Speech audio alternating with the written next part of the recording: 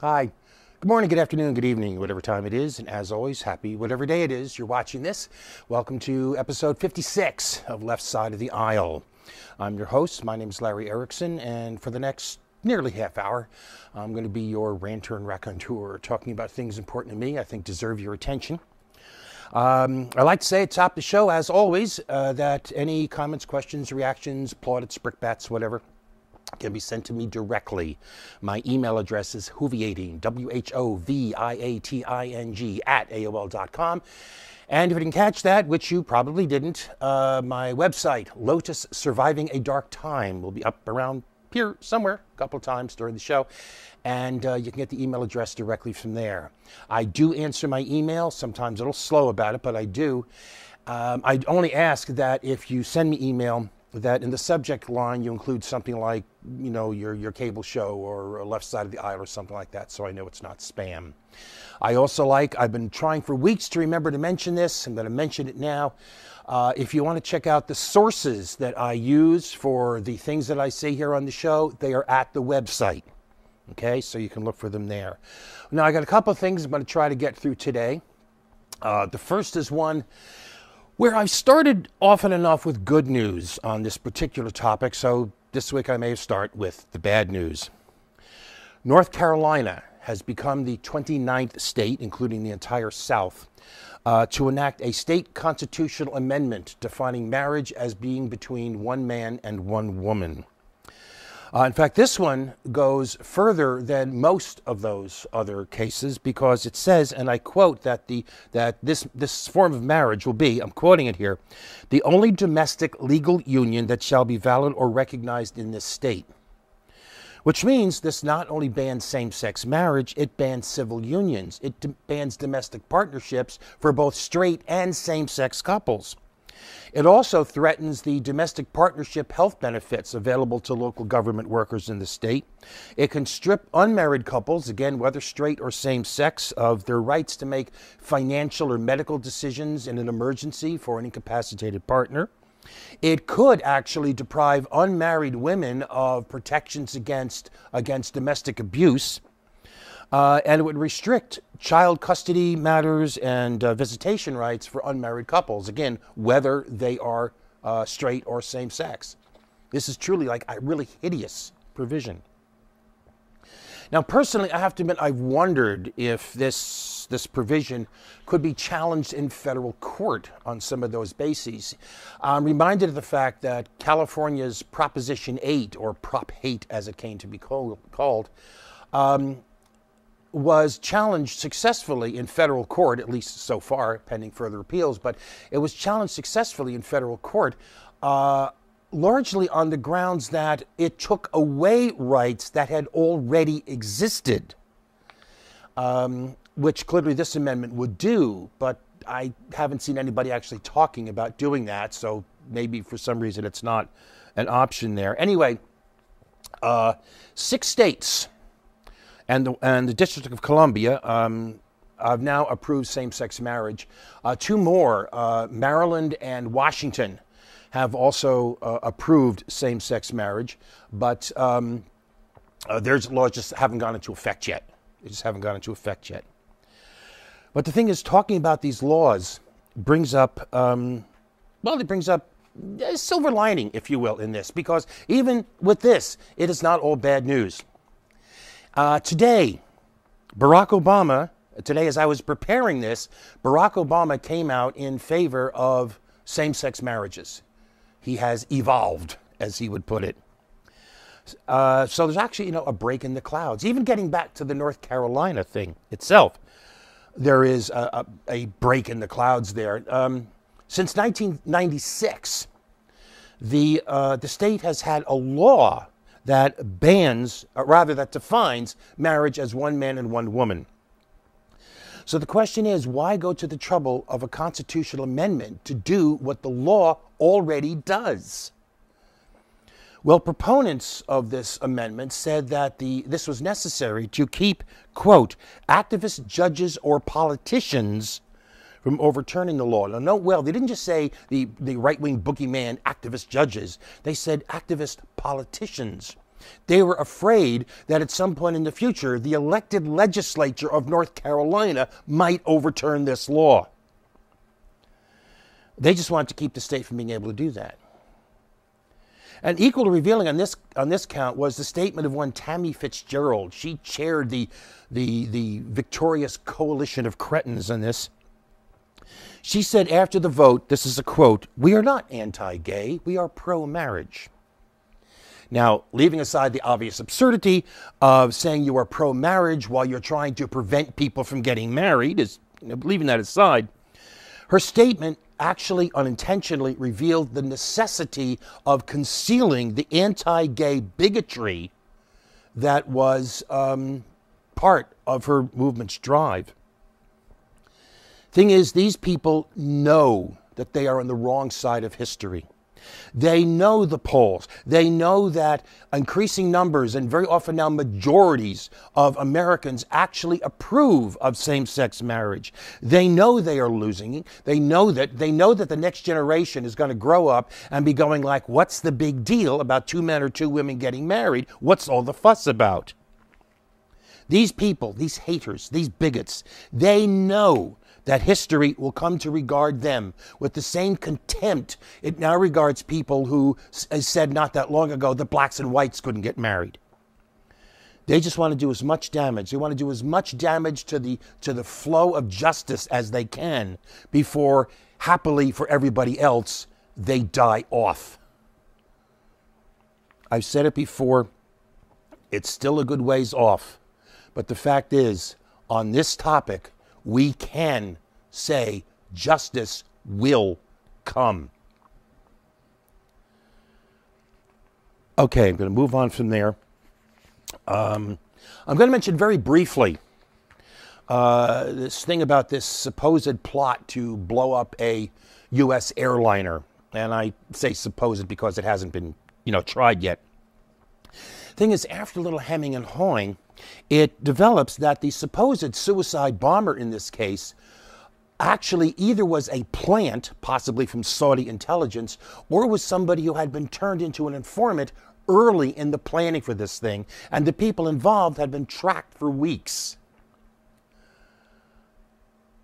What this means is another dastardly plot, another plot that's supposed to leave us trembling in fear of what could have happened and saying, oh, please protect us. Another plot whose primary purpose seems to have been to justify the use of those full body scanners, those strip scanners at airports. There's another dastardly plot that turns out on examination to really have had very little chance of ever coming to anything. Now, there was good work done here. Okay, good work. I'm not mocking the work. There was good work done here on this. But I do feel the need to point out that more than 10 years ago, January 5th, 2002, in an unpublished op-ed, I wrote this, that, quoting, patient police work of effective investigation and intelligence has done and will do more to oppose terrorism than all our bombing sorties combined. And I think this latest case is just another proof, if proof was needed, of the simple truth of that statement. Okay, now, moving on to our regular weekly feature, the Outrage of the Week. You probably know that 5 people suspected of being involved in plotting the 9/11 attacks are on trial before a military tribunal at Guantanamo Bay in Cuba. The best known among these 5 is probably Khalid Sheikh Mohammed, the man who was waterboarded 183 times before he was sent to Gitmo. But the thing is, you won't hear about that at the trial. In fact, if the government has its way, you won't hear a single word about torture or any mistreatment any of these 5 received. See, the rules under which they're being held are set by the commandant of Guantanamo Bay, who has decided that the issue of torture is so important to our national security that lawyers for the defense are forbidden to talk to their clients about it. This is called presumptive classification. And what it means is that anything the detainees say that bears on the sources or methods of their capture or captivity, in other words, their torture, all of this is a state secret. Now, the chief prosecutor in the case says, oh, they can talk to their clients about anything, except they can't use or make reference to any classified document that describes or refers to what any of these 5 were put through after they were taken, because it's as if those 5 don't know. Now, at the same time that the government is making it difficult, if not impossible, for defense attorneys to talk to their clients about what they were subjected to, the Obama administration is also moving to censor any references in the actual proceedings to torture or any other mistreatment. The ACLU has filed a motion to challenge this, and that's one of the ways we learned about this. This motion notes that the government has proposed a protective order, quote unquote. This would allow the state, the government, to suppress any statement by any of the detainees, any of the accused, about any torture or any mistreatment that they'd suffered, preventing the public, the press, and even from trial observers from hearing them. And what's more, the government wants a 40-second delay in the audio feed of the proceedings, so that if some attorney or one of the defendants violates this protective order, there's more than enough time to censor the record. Now, and this is the Obama administration. Remember, this is the same outfit. Why we shouldn't be surprised. This is the same outfit that declared the authority to kill citizens based on secret evidence with no due process. This is the outfit that has refused to prosecute, much less even investigate, self-confessed war criminals. And now it looks away and whistles a happy tune as this lizard-brained Jose Rodriguez, the man who was in charge of the torturing of Khalid Sheikh Mohammed, the man who was admitted destroying evidence of illegal CIA interrogations, appears on 60 Minutes to smirk and preen and plug his book and pat himself on the back about how proud he is of his crimes against humanity. And what gets him even more about this is how little outcry that there's been. How little outrage there seems to be. How little anger there is at these criminals, these moral degenerates, as these people, they smugly strut about, confident that they won't be touched for things that when people in other countries did it, we hung them for it. I'm astonished at how little we as a people seem to care as our moral core degenerates and we increasingly become that which we say we oppose. The outrage of the week? It's us. And we're going to take a break.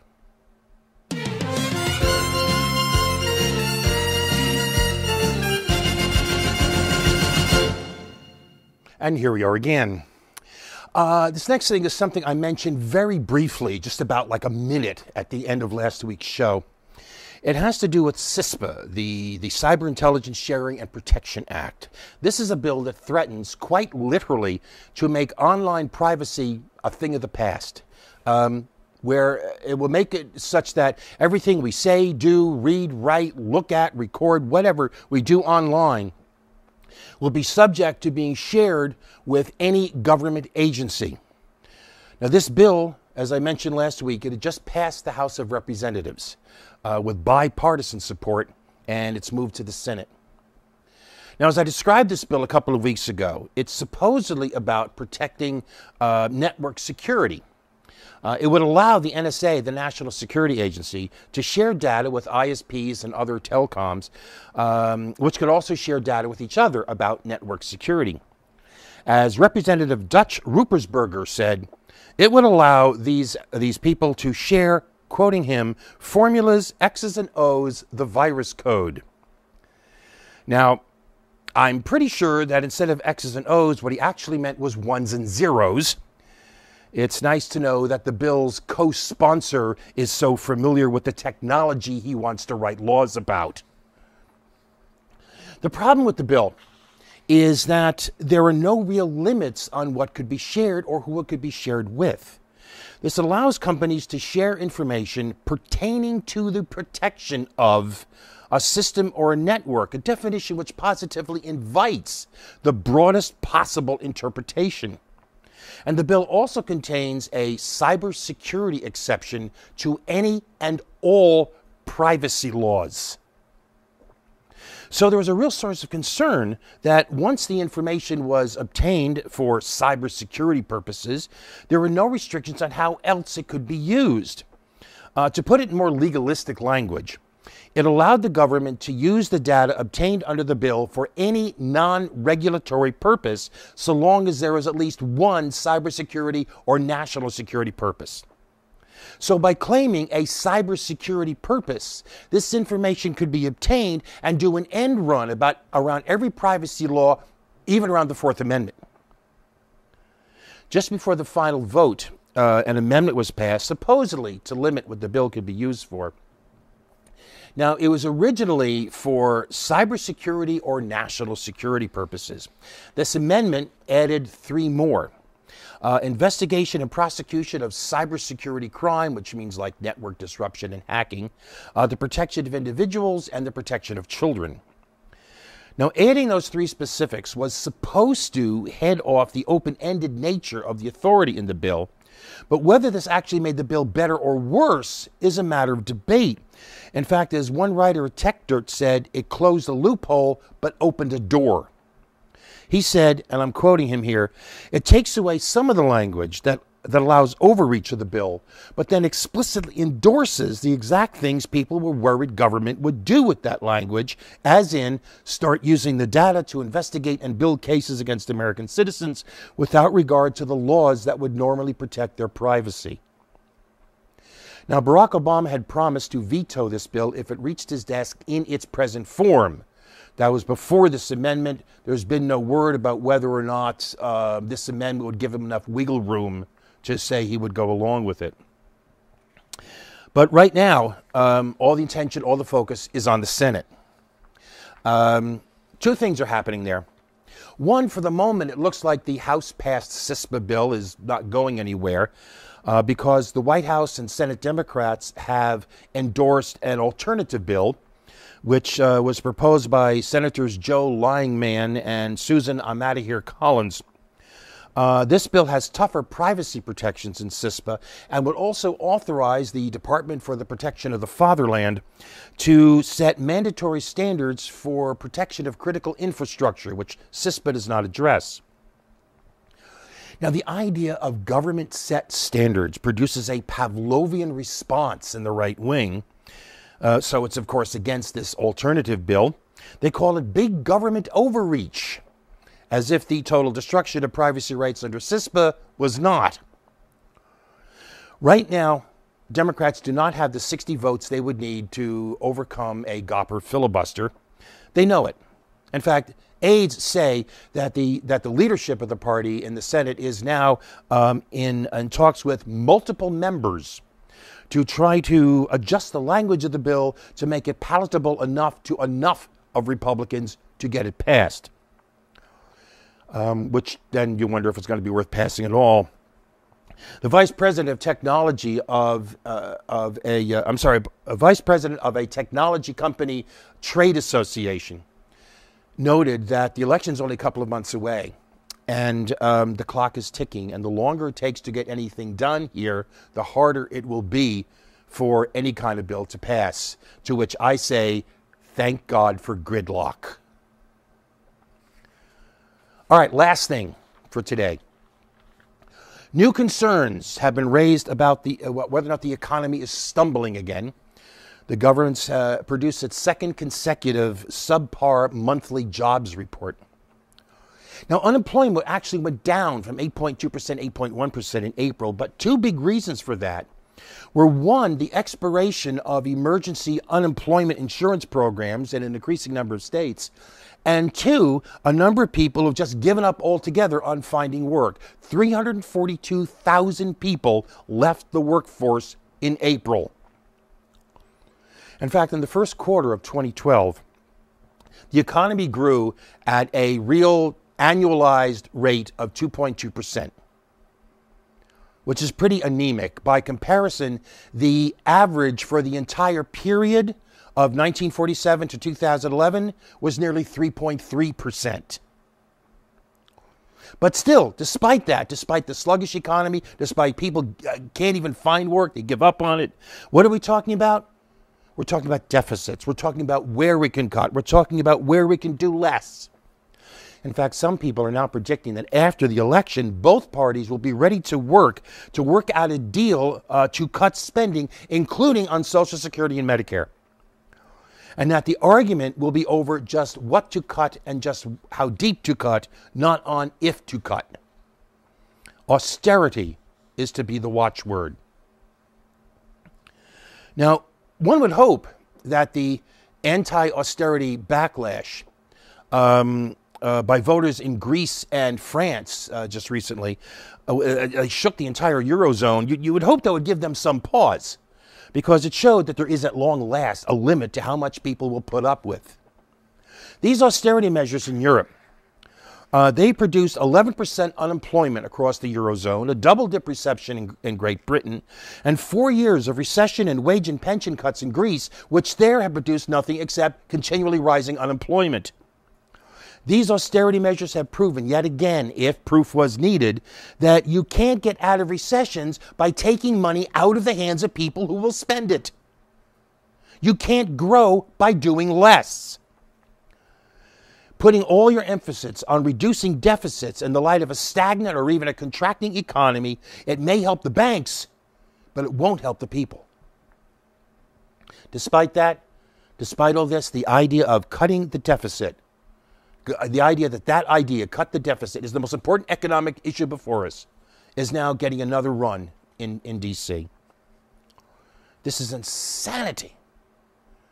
And the most recent, the most blatant, perhaps, example of this insanity comes from Representative Paul Ranton, whose new, if I can stretch the word far enough to make it fit, budget not only proposes massive cuts in Medicare, Medicaid, food stamps, environmental programs, education, transportation programs, and more, but makes them even deeper than they would otherwise be for the specific and avowed purpose of protecting the militarists in the Pentagon from having to take any more cuts at all.